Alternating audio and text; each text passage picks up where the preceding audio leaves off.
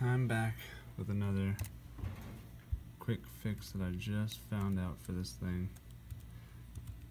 I just installed the display driver, so it's going to be a little twitchy. So I put Windows 10 Enterprise on here before the anniversary update, so it's obviously 2015. And I was having problems with the Wi-Fi drivers. Now they're working, and all the drivers have been installed. You can actually use the WIN drivers instead if you can't find the Pocket one. They're both identical with the hardware.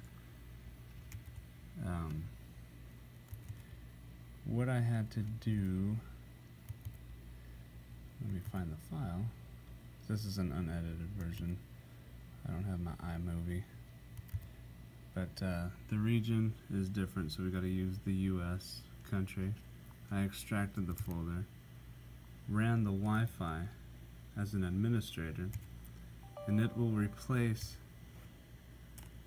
the file. Obviously, it'll replace this file in your driver system32 folder, and then your Wi-Fi will start working after restart. So I found it off of this guy's YouTube, the Fox. There's the link for the file. Click Media File and download the driver.